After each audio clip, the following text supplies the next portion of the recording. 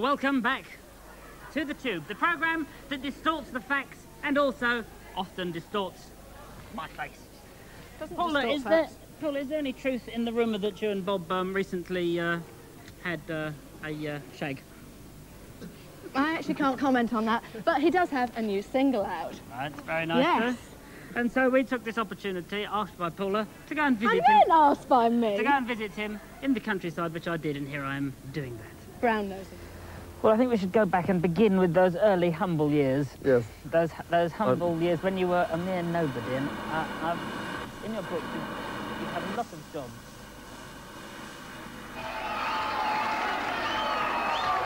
Let's hear it for the front town rats in praise for ridiculous things, nice one.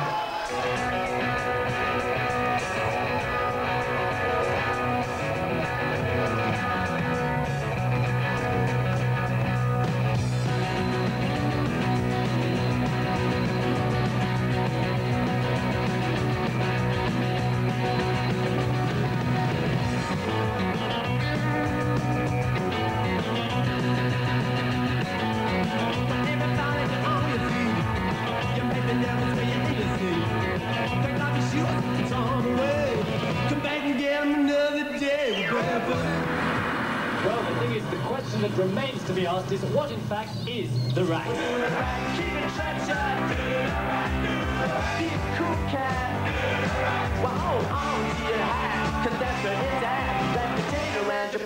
You're doing the rat.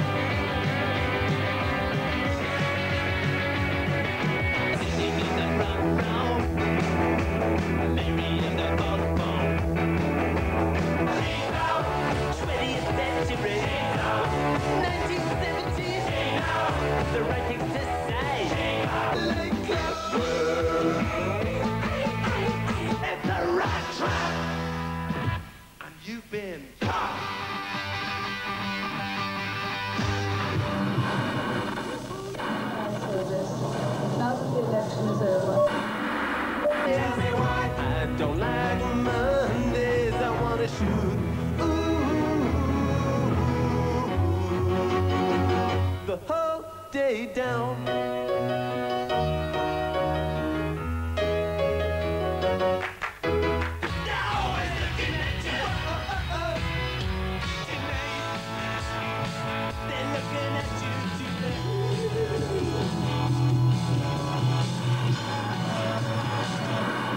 Serve, protect, and defend the Constitution of the United States. So help you God. So help me God.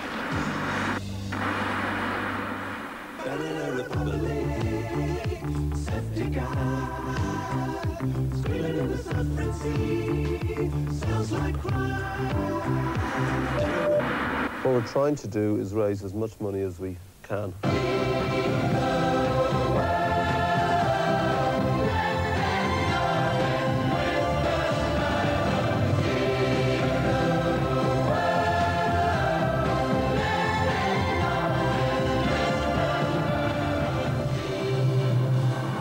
Probably very rarely in your life can you actually say that something is critically important, and that was critically important for me to do. At the same time, it's something I have to do, but music is something that I want to do. And I derive far more satisfaction out of being able to write a good pop tune, which most people think is a very stupid thing of me to say, but you don't get much satisfaction out of the Band-Aid thing, or a sense of achievement. I do when I write a decent tune. And so the gap between what I really have to do without sounding like John Wayne and what I want to do, i.e. the music, there must be a point where the two can coexist. And now that it's less hectic at the Band-Aid thing, I think maybe I've arrived at that point. Do you think it's damaged your musical activities at all, being so heavily involved with the band? It's damaged in that I haven't been able to do anything for 2 years. Where it's helped it is in that I know far more people in music who, you know, came along to help and play on the record, which was one, brilliant, and two, very good at getting me back into it. So it helped in lots of ways. Where it didn't help is that people may no longer accept me as a pop singer.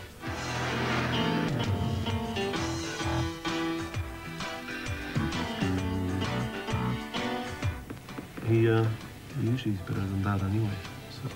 You know, it's cool. I mean, I know he's a mate of your missus and all that, but I don't know whether for an album, it's an important album. You know, we should... give him another go. Amazing. It's great. Thank you very much. Well, of course, you've got an enormous amount of celebrities playing on the album. So give us the lowdown then of some of the musicians that you've had. Well, first off, I did 2 tracks with Dave Stewart in LA. So there were all the Eurythmics crowd, including Annie, who did a lot of the backing vocals on the 2 tracks that I did there. And at the same time as I was recording, Alison Moya was recording her album at A&M Studios, so she was with Annie doing some backing vocals. Then Maria McKee from Lone Justice. What a fantastic... Well, they did the backing vocals together. All and they do sound brilliant together, and often lead singers don't work as backing singers. They sound like angels, literally. And then Clem Burke, the old Blondie drummer, played drums on one of the tracks, and Omar Hakim, who did Let's Dance and Sting's album, is on the single This the World Calling. And then back here it's mainly him, R. Hine, who's playing practically everything except for Eric and yourself. Eric did a lot of guitar, Midge did some guitar. So Eric Clapton, Jools Holland and Midge are the main English. Jamie West Oram from The Fix. The 3 guitar players here were Jamie from The Fix, Midge and Eric Clapton. And you're the only piano player except for Rupert actually on it, and Pat from the Eurythmics. And that's about it.